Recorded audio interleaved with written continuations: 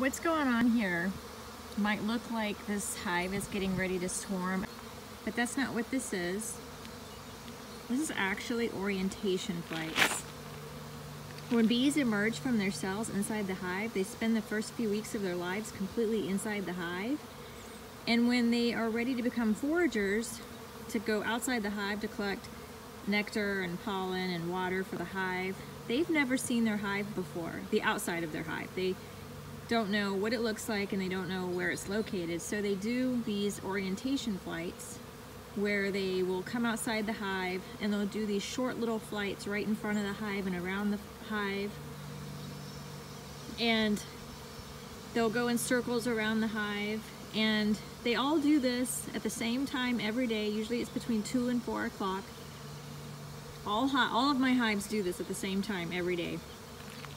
And all beekeepers I know in San Diego, all their hives do this at the same time every day. And so these are called orientation flights, and this is the way the bees learn where their hive is located and what it looks like, so that when they do fly off to forage, they are able to find their way back home. Okay, so just for reference, this is the same hive an hour later.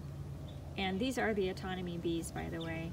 And this is after they have completed their orientation flights for the day. So you can see there are bees coming and going, and a few hanging out at the entrance, but definitely not the same flurry of activity that was going on an hour ago when the bees were conducting their orientation flights. And this is what it looks like during most of the day, this level of activity. But every day between 2 and 4, it's just complete madness in front of all of my hives. It's crazy. The bees are everywhere, and they come out and they just fly those orientation flights in front of the hive and make these really big circles, and they're all over the place. And then you come out an hour or two later and it's completely calm, just like this. But it's a good sign that they are doing well.